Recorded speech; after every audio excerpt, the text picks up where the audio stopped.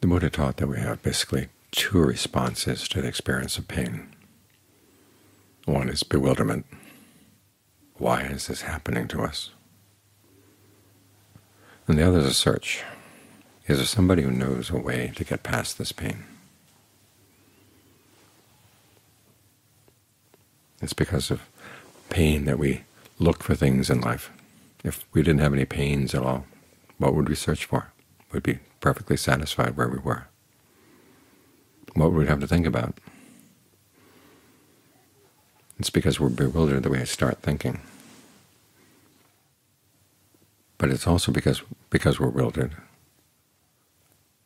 we start thinking in ways that are actually harmful. And when our search is guided by bewilderment, we can come up with some people who have all kinds of ideas about why we're in pain, what we can do about it, whether we have to accept it simply because that's the fact of nature, or accept it because it comes from some creator God.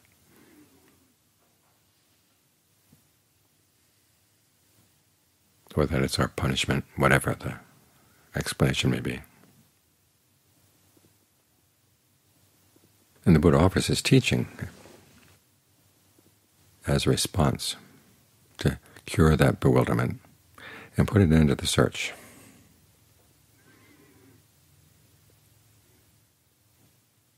And we look at his teaching about why we have pain, why especially the mind has pain, why it suffers. And we can see why there's such an etiquette of respect around the teaching.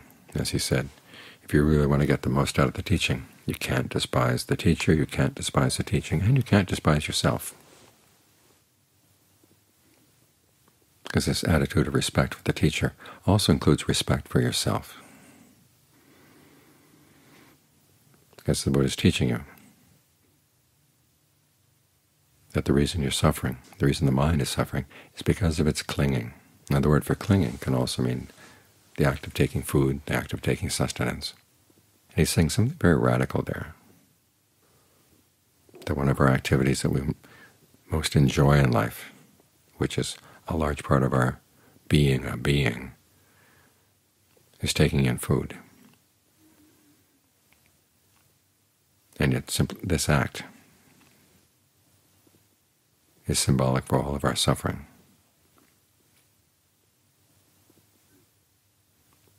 But he's saying we can do it. We can learn how to put an end to that clinging. First, by searching for the cause, which is craving, three kinds of craving: for sensuality, becoming, non-becoming. And then putting an end to the cause. So on the one hand, the truths he teaches go against the grain, and to be willing to accept them requires that we respect the teacher, respect what he has to say or she has to say.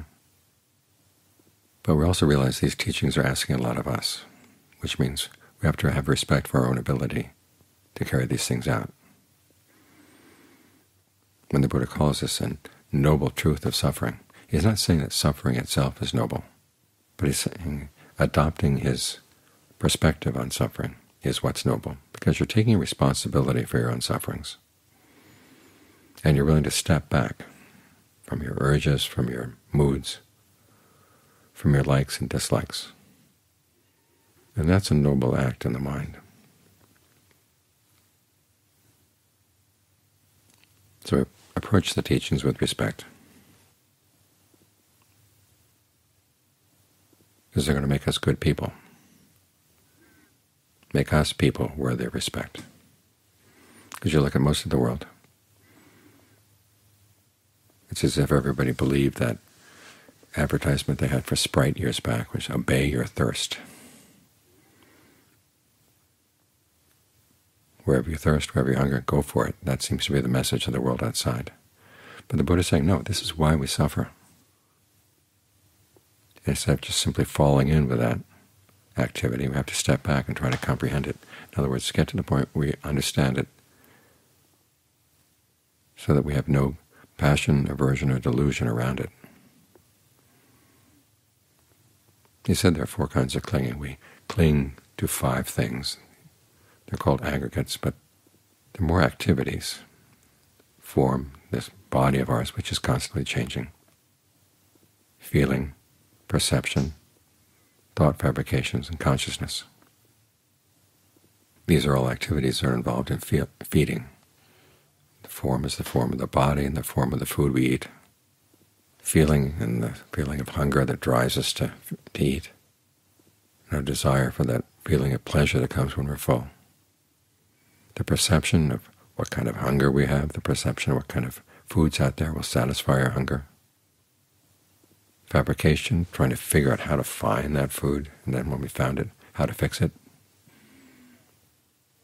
and how to maintain a source of food that goes on into the future. And consciousness, your awareness of all these things. These are the activities that go into feeding. We identify ourselves with them. It's part of our being a being. And we cling to them in four ways. One, simply out of sensuality, whatever sensual pleasure they can provide for us. Two, in terms of our views of the world, how the world works, what we need to do in order to find the food we want, the satisfaction we want. Three,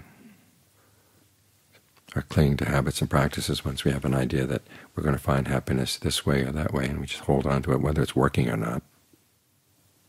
And then the biggest clinging, of course, is our identifying with these things, either as what we are or as something belonging to us, or that we're in them or they're in us.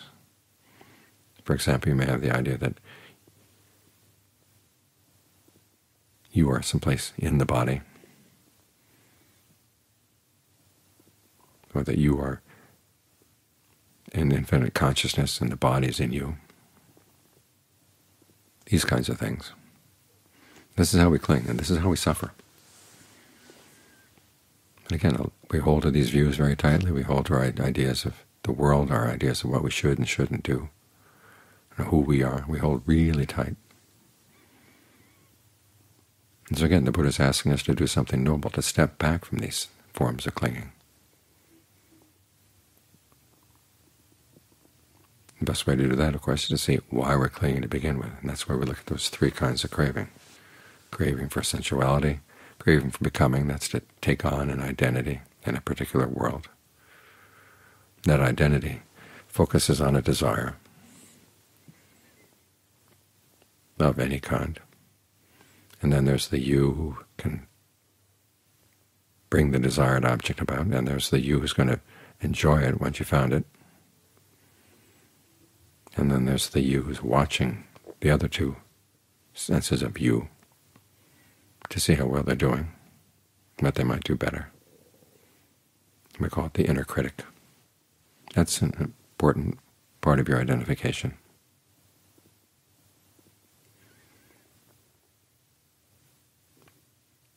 And so in getting past these things, though, you can't just drop them. Buddha teaches us how to do them in better ways. After all, as we're on the path, we have to feed. This was the lesson he learned from his own experience with the austerities. He was going to starve himself. He almost starved himself to death, and he realized that was not the way. Then he realized that the way was going to involve right concentration, which required certain strength of the body, enough strength that required a certain amount of food. Particularly, learn how to feed the mind with right concentration, and then adopting new ways of clinging. Instead of looking for sensuality, you look for the pleasure of concentration. But you adopt views about how the world works in terms of how karma works, how causality works in such a way that you can have an understanding of patterns of cause and effect. There are tendencies in the world, but they're not ironclad and they're not deterministic. There's room for you to make changes.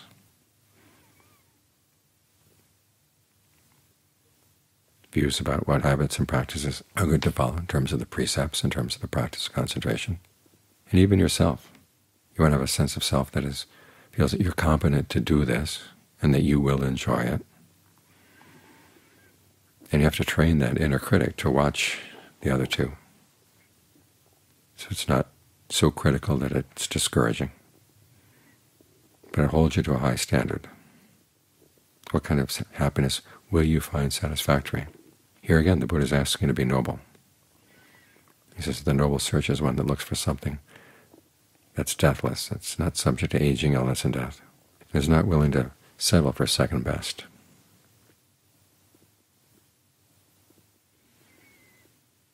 And so this inner critic has to be encouraging. When the Buddha himself was giving Dharma talks, they say that he gave talks of 4 kinds: instructing, urging, rousing, and encouraging. Notice that 4 verbs. Only one is instructing. The other 2 basically giving you the energy to want to follow through, convincing you that yes, you can do this. So here again, the Buddha is asking you to have respect for yourself. Don't underestimate your abilities. This is something you can do. So when you train these forms of clinging to be actually part of the path, as you develop virtue, concentration, and discernment, you have energy. You have confidence. This is another reason why we respect the Buddha, is he basically teaches us to respect ourselves, that this is something we can do.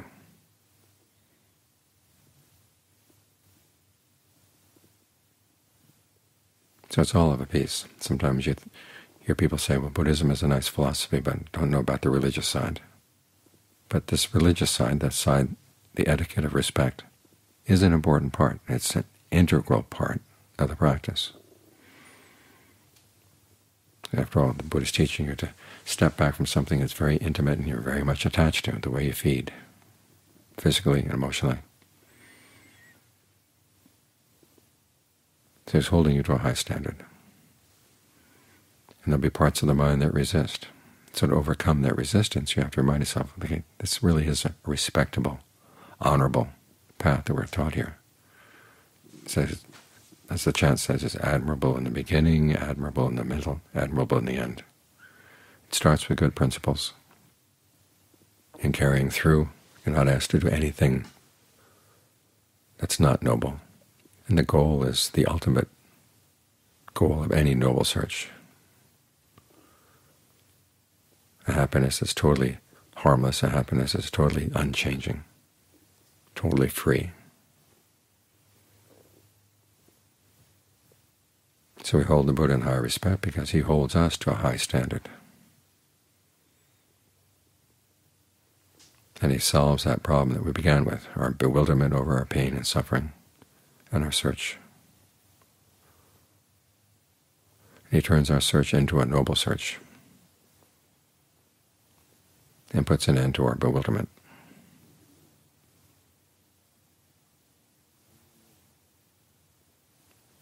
So our respect is not respect out of fear, it's respect out of gratitude, that there is such a path, and there are people who went to all the trouble to keep it alive and open. And John Sawat made the comment one time. He said when someone has followed the path to the end, as they're following the path, they have to clear away the weeds and the obstacles. When they get to the end, as far as they're concerned, the path can get overgrown with weeds again, but then they look and they see other people coming along the path. And there are also people putting obstacles in the path. And so out of compassion for the first group, they try to keep the path open. We're the beneficiaries of that.